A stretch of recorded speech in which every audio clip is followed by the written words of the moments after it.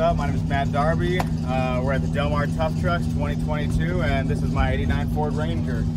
It started off as a 5.0 Ford Ranger. It was already motor swapped, so we ended up throwing the Quixotic front end, the equal length beams, the swing set steering, and we did the 48-inch trailing arms in the rear.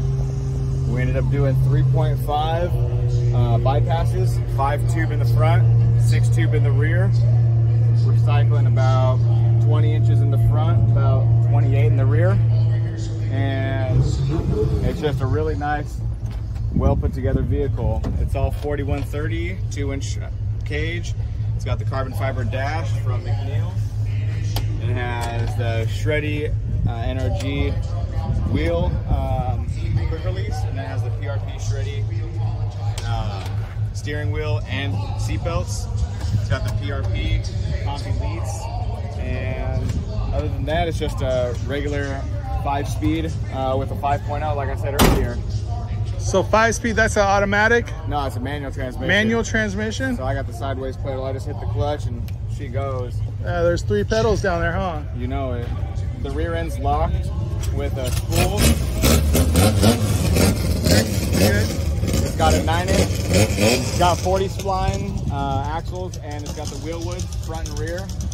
Dirt Tech hubs front and rear, and a Mittler Bros 4-inch housing.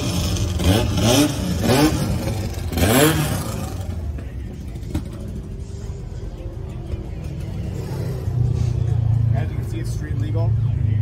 It was ref for the 5.0, so you just go down, do the normal smog, and it's good to go.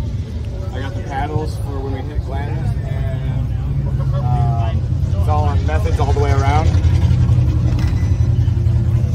So what, you build this truck primarily just for fun, cruising around, mobbing with your friends? Yeah, I wanted to jump in Glamis, basically. I like Glamis, that's where I was born and raised, and you know, hard pack school and all, but I just wanted to be able to go as fast as I could over the deepest stuff, jump stuff, and be totally fine when I land. Now, what do you think about running after round 1 in the tough trucks? I was getting like 25 to 30% into it. I wasn't doing too bad. I think I got like 45 seconds, so somewhere in the middle of the pack. But you know, for the shakedown, you want to make sure that you know you got a little wiggle room on both ends. I've seen a couple people go full send and flip out. So you don't have too many off-road miles on this thing, huh? No, I'd probably say like 3 trips, maybe like 50 to 100 miles. And this thing's all fully prepped at the Shreddy Shack, the Shark Den. Yeah, and Kevin and I, we get after it, we make sure it's all done up. So you're in the garage almost every day, or what? Yeah, I have my own shop down in Santee, Alpha Builds. That's where I take care of a lot of the stuff that, you know, isn't quite as complex as this. This is like, you know, one-off, SolidWorks drawn, all scanned, and, you know, it's, you know, one of a kind. Where if, you know, you want something a little more basic, something, you know, more run-of-the-mill on what the stock class is doing, we can get you in there ready to go. It's something that's daily drivable, you know, something safe for the road. Right on. So what are you hoping to do in the future? Do you there's no racing involved with this vehicle? No, I don't plan on any races. We got Hell Track coming up with Terra Crew pretty soon. That's going to be a good one. I guess Glen Helen's coming up pretty soon also. And it's just basically, I don't want to say an event truck, but just a fun truck. I want it to be ready for me to go have fun with and not have like a race or something like cause me to not be able to go out and enjoy the truck for, you know, all the money I spent on getting it to go together. Yeah, it looks like a high-dollar truck with all the right parts on it. We're wishing you well out there in the Tough Trucks track.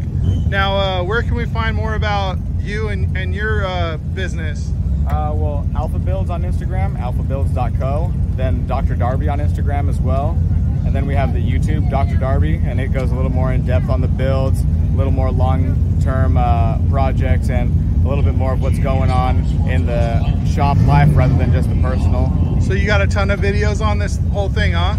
Maybe like 15 on the truck, maybe about 35, 40 on the YouTube already. We got more content coming out weekly also. So this truck is, you know, it's built right. It's got all the right parts on it. It looks real solid. What would you have to say to like someone aspiring to do something like this? Plan trying to build it 10% better than you thought in the beginning, because by the time you're done, you're going to be 20% smarter. All right. We're going to leave it at that because that's some good advice. Thanks for the vehicle feature. We'll see you out on the track. Appreciate it, man.